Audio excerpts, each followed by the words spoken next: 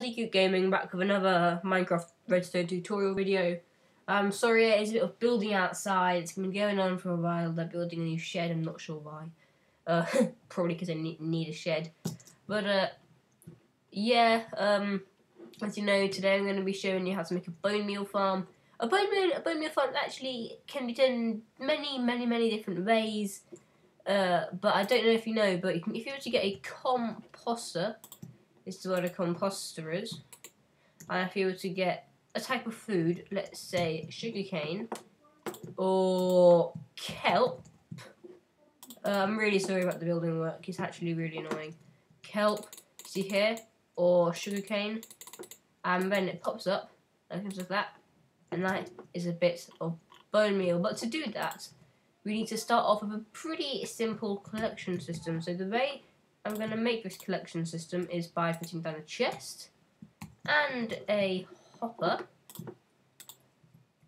on top of that, and then I'm going to put a composter on top of the hopper, meaning let's say whenever a bit of bone meal is done, it just pops into the chest. Nice and simple. So next what I'm going to do is I'm going to put another hopper on top of that composter. I mean, this is pretty much the system we need to do to generate the bone meal. But so now we need to make a type of farm. So the farm I'm going to build is a basic sugarcane farm, because they're very easy to make. And yeah, so I have got a video, but if you want to see me making one now, you can just watch. So put a few hoppers just lining like that. Doesn't really matter. I'm going to put 5. I'm going to put 6. I'm going to put 6. And then I'm going to get blocks on each end of the hoppers, not on that hopper. Put one on that hopper there because that's the hopper leading into the composter. And I'm going to put one on the end of that hopper there. I'm also going to grab some rails. I'm going to grab some powered rails. I'm going to grab some normal rails. I'm going to put a powered rail there and there. And then I'm going to get normal rails going along the whole way like that. Then what we want to do is we actually want to power that. So I recommend using redstone torches and a block. And you can just, behind here, put a block of whatever you want. It doesn't have to be stone. Then you can put another block,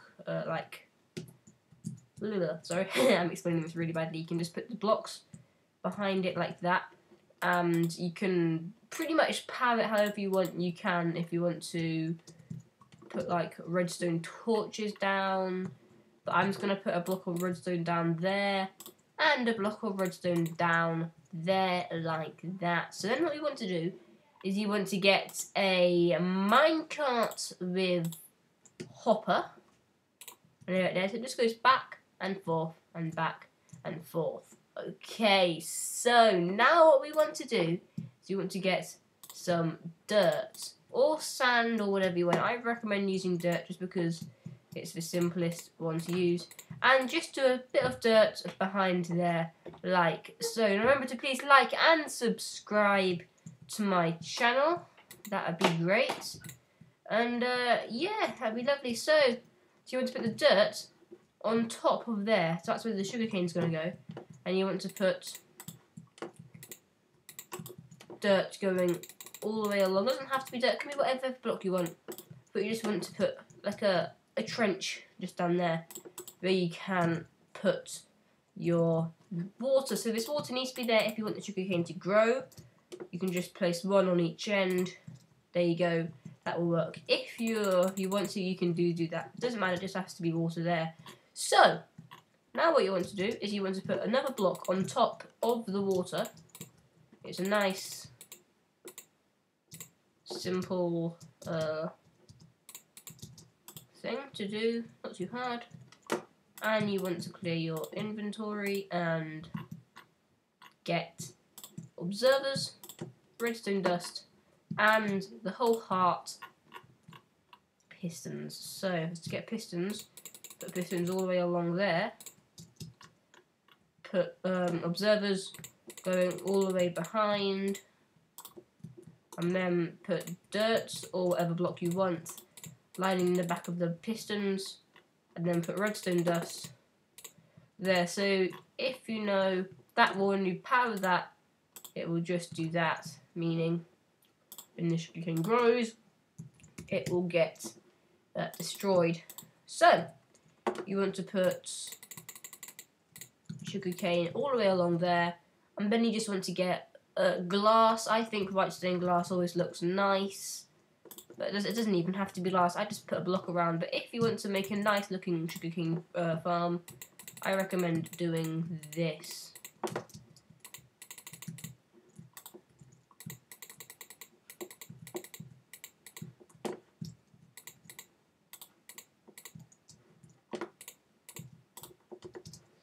So I'll remind you again to please like and subscribe if you enjoyed or found this this video useful and helpful. And yeah, so this is pretty much the whole farm done, because as you know, when sugarcane grows, it will get destroyed, it will get picked up. Sorry, get picked up there. It will get if it grows, it will get destroyed. It will get picked up into these hoppers here. It will go down into that composter. You can see it's already started at the bottom. Then once it's done, the bone meal will go down into that chest. So that is pretty much the way it works. There's different variations of this. Doesn't have to be a sugarcane farm. It could be a kelp farm or something like that. It doesn't have to be kelp. It could be a carrot farm, a wheat farm, because all those items work. I know on GobbledyGookGaming's channel you can see another variation of this. As you can see, he made a kelp one with a composter here. This one's just a bit faulty, but it does work if you give it a long enough go. But pretty much this is a good design. And yeah, I hope you've enjoyed. Please like and subscribe to my channel, to this video. And thank you and goodbye.